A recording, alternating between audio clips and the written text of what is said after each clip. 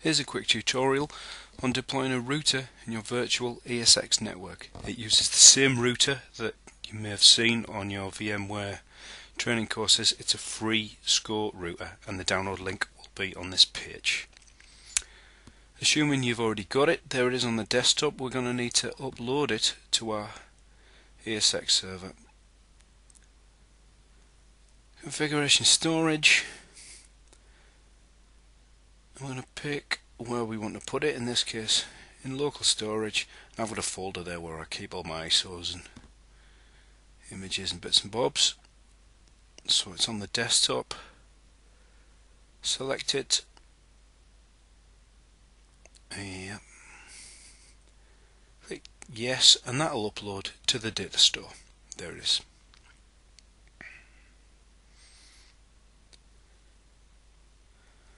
Right, we're going to want to create a virtual machine that is going to be our router. Select custom and click next. Give it a sensible name and click next. Select where we want to store our virtual machine. Next. Select Linux, other Linux 32-bit. Next. Yeah, that's more than enough. Select the network that you are going to present to the outside of the router.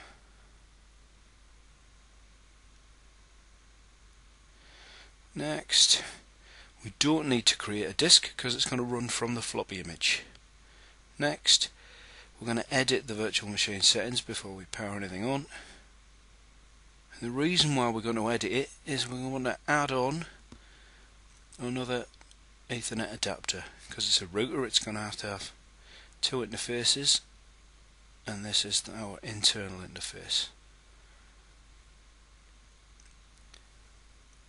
So the floppy that we uploaded earlier, we're going to present to the floppy drive in our VM. That's where we put it. Select that, tick connect at power on. Now I'm just going to go into the options, and in the boot options make sure it boots into the BIOS, because I just want to check the boot order so that it'll boot off the floppy disk first. Let's power that on.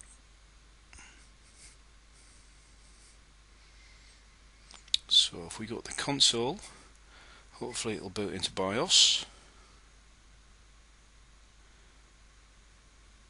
It does. So just skip across to boot.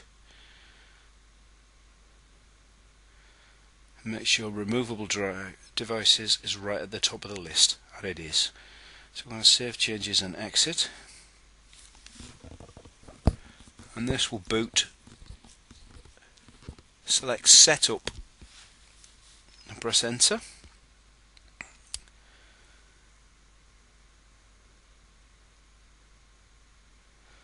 Okay, it's a mini Linux, so we're going to log in as root, and the password is VMware, all in lowercase.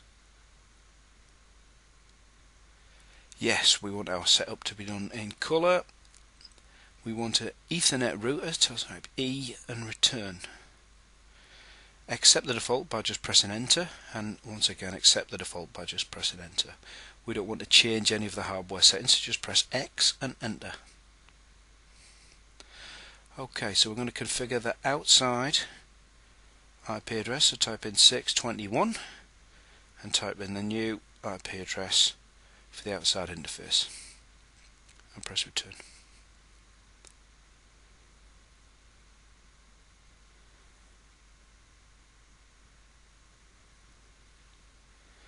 Okay, to change its subnet mask, type in 622. That's already correct. I want the 24-bit mask, so I'll just press enter. Now, to change the default gateway, enter 631 and enter the default gateway for the outside interface, or the gateway of last resort if you're a Ciscoite. Last thing we're going to want to do is to disable dhcp, so type in 625 and press enter. And simply press enter to disable.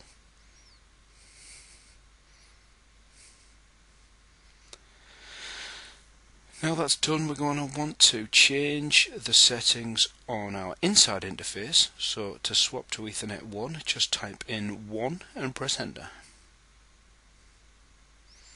Now the same as before, we can use the same numbers and commands to change the IP address, so 621.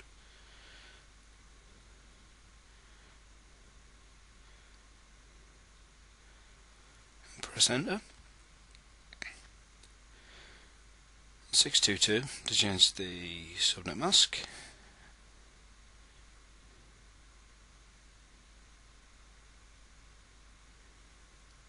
All done, press X and return. Now we're going to be saying no a lot now. We don't want to auto-detect modems. We don't need advanced modem setup. Yes, we do want to trust the local network. No, we don't want to trust the modem links. No. No. No. No. No. No. No. No. Just press return to accept the defaults, and again. No. No. No. No. No. Just press enter. No. No. No. Press enter. No. Yes, I would like to change the passwords. Type in a new password for root and hit return, then retype. Type in one for the user admin, and again, and then type in a password for PPP, not that we're going to use it, and type in again and hit return. Press enter.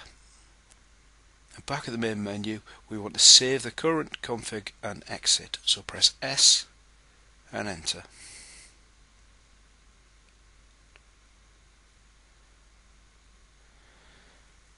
And our router will reboot.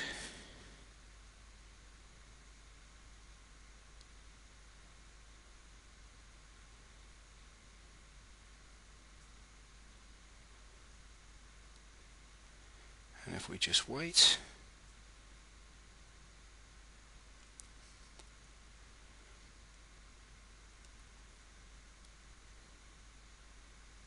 as you can see, those are the correct IP addresses.